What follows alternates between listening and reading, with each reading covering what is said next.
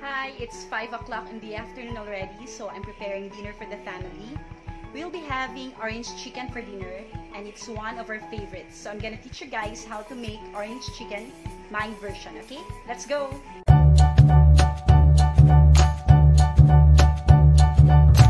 So what do we have here? Here are the ingredients for the orange chicken. We have egg whites. We have Shaoxing wine. If you don't have Shaoxing wine, you can have Japanese rice wine or mirin. We have soy sauce here, brown sugar. We have the orange juice and the orange peel. And spring onions, garlic, vinegar. This is the vinegar. We have pepper. This is the slurry. So how to make slurry? It's just a combination of cornstarch and water. So we're gonna have this one later. And of course, our chicken. What's best for orange chicken are the breast part. But since wala na akong breast part, halo-halo na yan. So, kung ano lang meron sa kitchen. At kung ano lang yung kaya ng budget. Alright? So, here's the chicken. I already sprinkled some pepper. Imimix ko lang siya na maayos later. And one of the secret ingredients of a perfect orange chicken is the Shaoxing wine, diba? At saka, kung meron kayong 5 spice powder, you can sprinkle some also. Yan, meron naman ako dito. Konti lang. Tapos, maayos.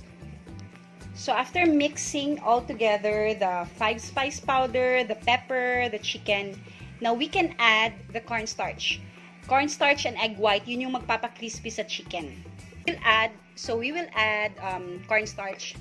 Nirecycle ko na itong lagayan ng thick ice cream container from Ruel.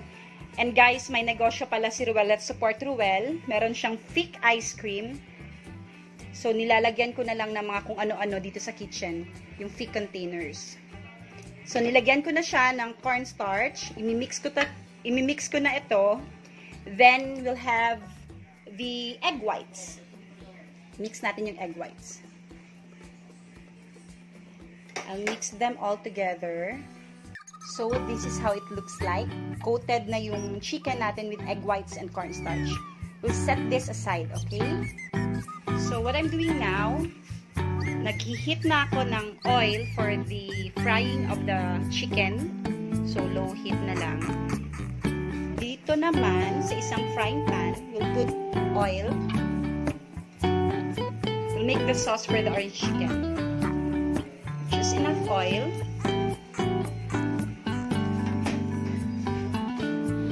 Then, idadagdag din natin ang garlic. Mas gusto ko yung madaming garlic. After the garlic, we'll put ginger. Konti lang. I forgot kanina na sabihin sa inyo na i-prepare ang ginger. So, late ko na siya na-prepare. After the ginger, put the soy sauce. Yan yung soy sauce. Tapos, ilalagay na natin ang brown sugar. So, we're going to mix everything. That's the oil, garlic, ginger, soy sauce, and brown sugar. After which, we will add the vinegar. Saan yung vinegar? Hirap lang ako lang mag-isa. Video, luto, at kung ano-ano pa. Vinegar. That's the vinegar. Pepper. Then mix again. Now, we can put the orange juice. Ako, gusto ko merong orange peel. Nag-cut talaga ako ng orange skin.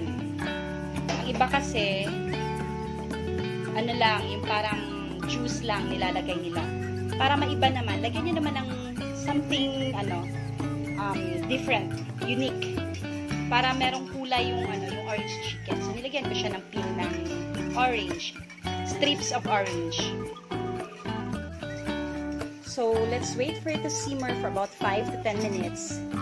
And then, we can add the Shaoxing wine. Sabi ko nga kanina, if you don't have the Shaoxing wine, you can use mirin or Japanese rice wine.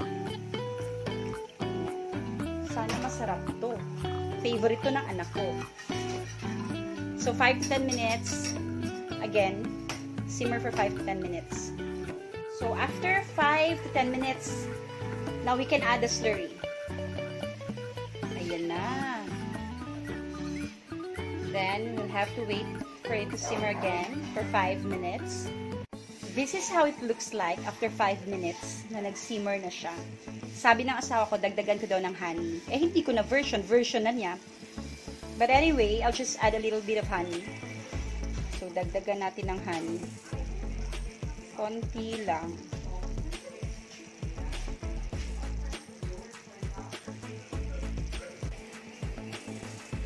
So, almost done na yung sauce natin for the orange chicken. Now, I'm going to fry the chicken. But, kailangan mainit pa talaga yung sauce natin. So, we'll keep it in a low fire. So, magpa-fry na ako ng chicken. Let's see. Sorry. Mukhang hindi pa mainit. Okay na siya. Okay, tama na. Mainit na nga siya. Lalagay na natin yung mga chicken.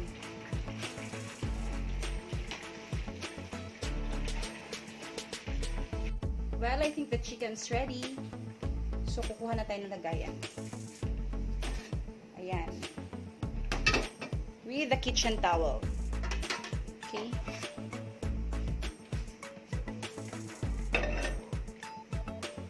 I-drain muna natin yung chicken para yung excess oil ma-absorb dito sa kitchen towel. Ayan. Perfect.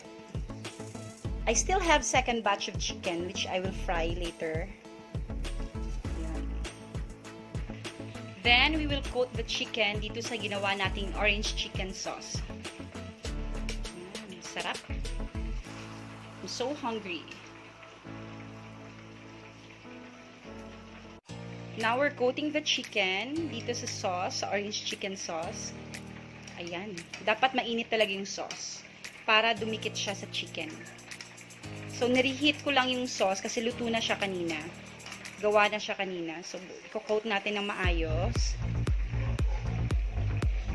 I still have the second batch of chicken which I'm frying right now. Alam mo naman dito sa bahay, madami kami. So, medyo madami talaga yung chicken. Yan. Perfectly coated. Now, it's perfectly coated. So, we're going to put it here. So, we're going to put it here sa plate. Ayan. You know, dapat din maganda din yung presentation natin for the food that we're preparing for our family. Kasi, diba, pag maganda yung presentation, natatakam sila. So, effort talaga ako na mag-prepare ng food for the family because, you know, yung husband ko, siya kasing mas magaling magluto kaysa sa akin. Look at here.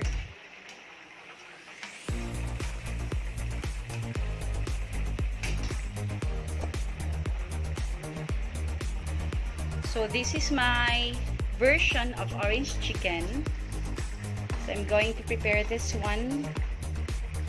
I think it's okay na. And, para mas magandang tingnan, aside from the orange, lagyan natin ng spring onions. Okay?